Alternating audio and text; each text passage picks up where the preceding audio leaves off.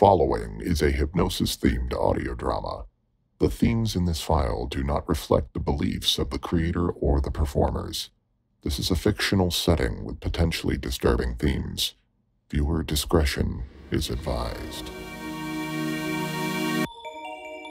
Beyond the edge of consciousness lies a universe of potential,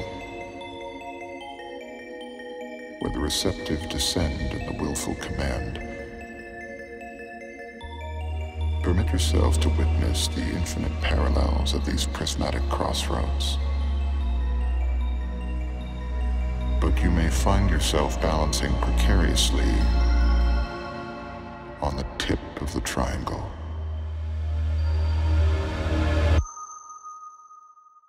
The Flock.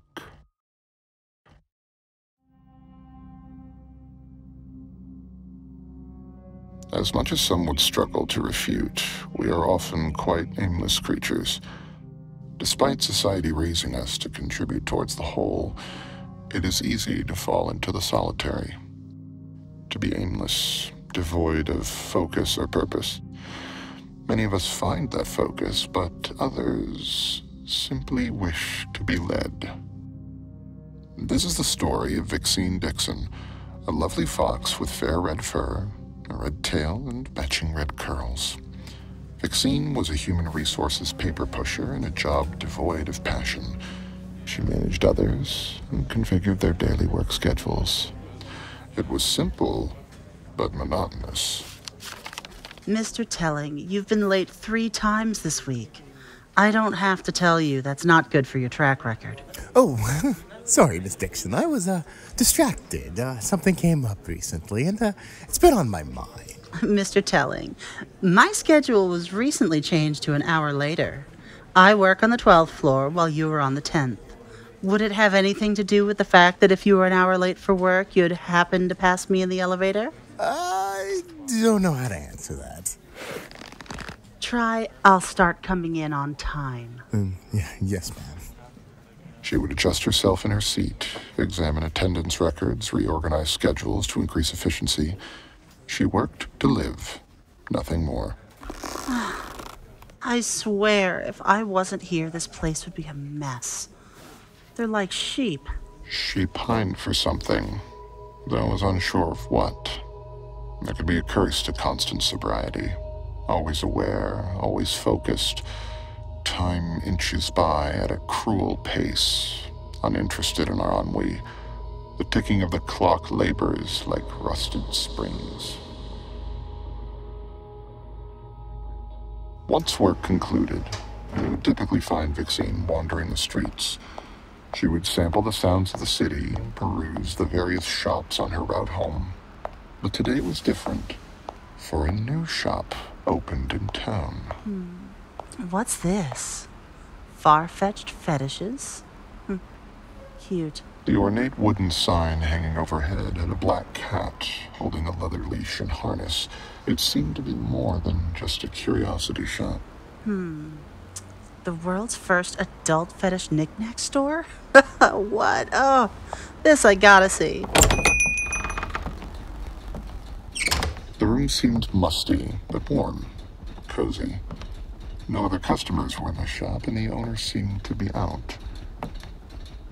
The corridors were tight, packed with various knickknacks, sex toys of impeccable design, high-tech equipment, dolls, and other devices of unknown purpose coated in chrome. I never imagined there'd be a store like this in town.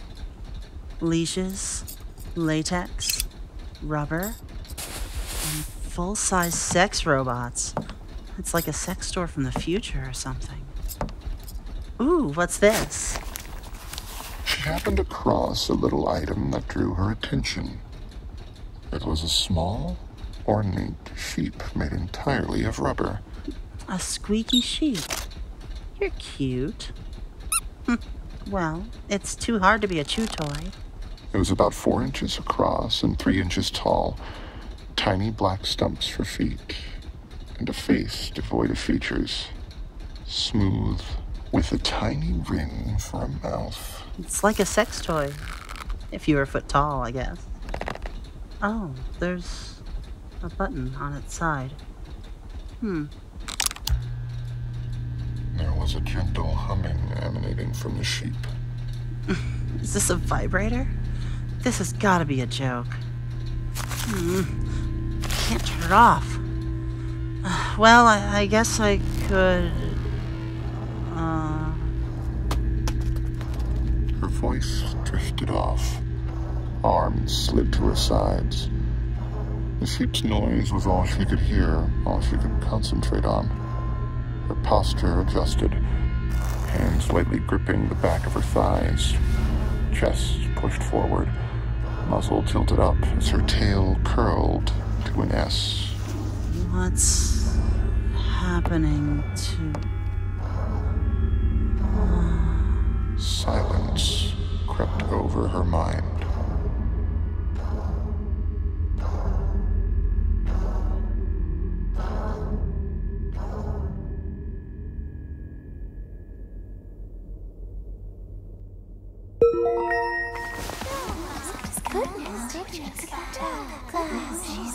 When she came to, she was in the center of a flock of fully sized bipedal sheep. Oh, she's awake. She's awake. Goodness, she was asleep for a while. What? Where? The sheep had glossed, almost rubbery feet and wrists, completely naked if it were not for their smooth pelts of white fur. The wool was not matted or unkempt like typical sheep. Instead, they were so impossibly well groomed, their pelts resembled plush. Their chest fluff made them appear to be female, but the only thing to indicate any semblance of gender was their voices. Even that was an educated guess. Vixine was sandwiched between 4 sheep, one pushing her fluff against her back, another pressing her back to squish against her ample bosom, and 2 others on either side. Where am I? Who are you people? Curious. We can't seem to recall. Yes. Could you perhaps tell me who we are? I remember a toy, but that's probably silly. Speak up. I can barely hear you. Oh dear. But we are sheep. So, what does that have to do with... Because our heads are full of wool. So much wool. Delightful wool. So warm, but also so very difficult to focus.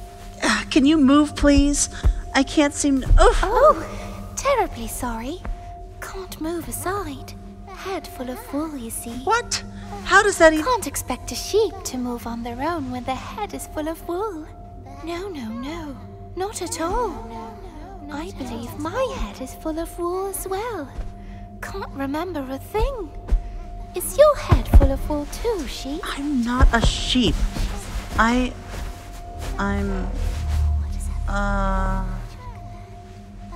Vixine felt a cushioned bosom squish against her arm, pushing it back to the center of the flock. Soon, the flock of sheep started to move, bumping into Vixine and forcing her to clop. Oh, there's somewhere important we have to be. Yes, so very important. Mustn't dally. The room was almost church-like. The sheep never raised their voices beyond a delicate coo. Even Vixine couldn't seem to muster the energy to speak up louder than they. Where are we going? Oh, goodness. I can't seem to recall. My head is full of wool after all. Yes, so very hard to remember anything. It's perfectly fine to not remember. The flock is here. They know where to go. Do they? But who's leading?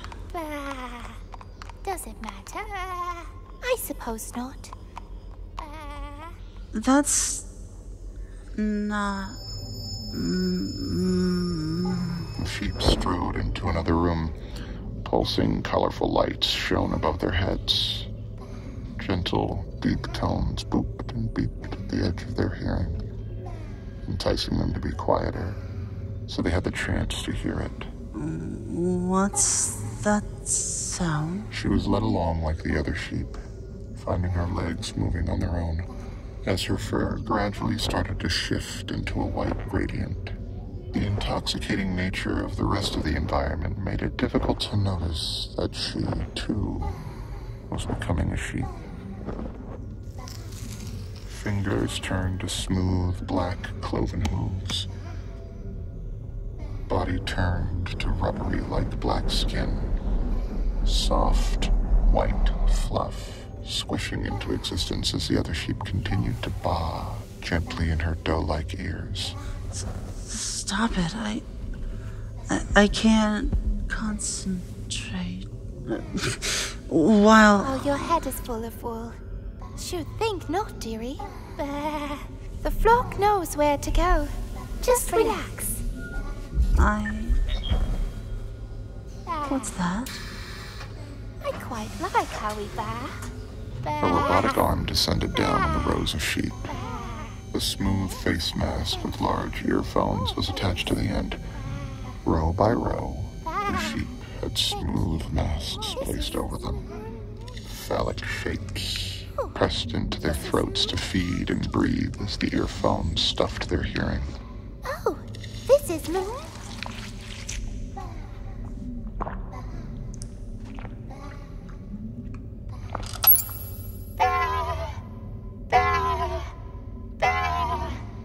Did you still want to leave, sheep? Yes. Wasn't there someone that thought they weren't a sheep? The vixen's fur was now snow-white fluff. Rubbery skin for her forearms and feet.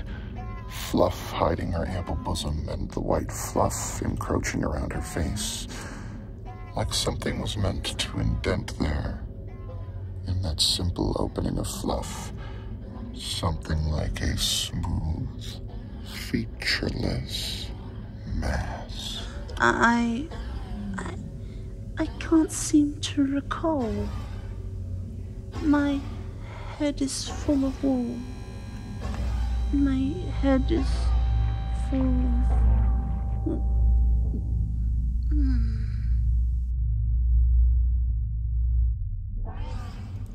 Those are protocols active. Sheep. Sheep. Sheep. Sheep. I can hear the sheep. Sheep. Ah, Sheep. ah, Sheep. Sheep. Sheep. She was a faceless sheep. The mask covering her face. Similar to the toy that brought her here. No mouth, no eyes, no nose. Just a smooth, blank face of rubbery plastic. Lights glowed in uniform with the flock. Not a word disrupted this calm serenity among the sheep. A mindless flock, programmed to follow. Docile. docile, Rubber. rubber, Soft. soft, Sheep. sheep, Docile. Rubber. Soft. Sheep. Vixine had found serenity, no longer forced to decide for others. She merely followed. One could argue the very concept of Vixine was no more, just a docile sheep. After all, how could you lead when your head is full of wool? Docile. Rubber. Soft. Sheep. Docile. Rubber. Soft. Sheep. Docile. Rubber. Soft. Sheep. Docile. Rubber. Soft. Sheep. Docile. Rubber. Soft. Sheep. Docile. Rubber. Soft. Sheep. Good sheep.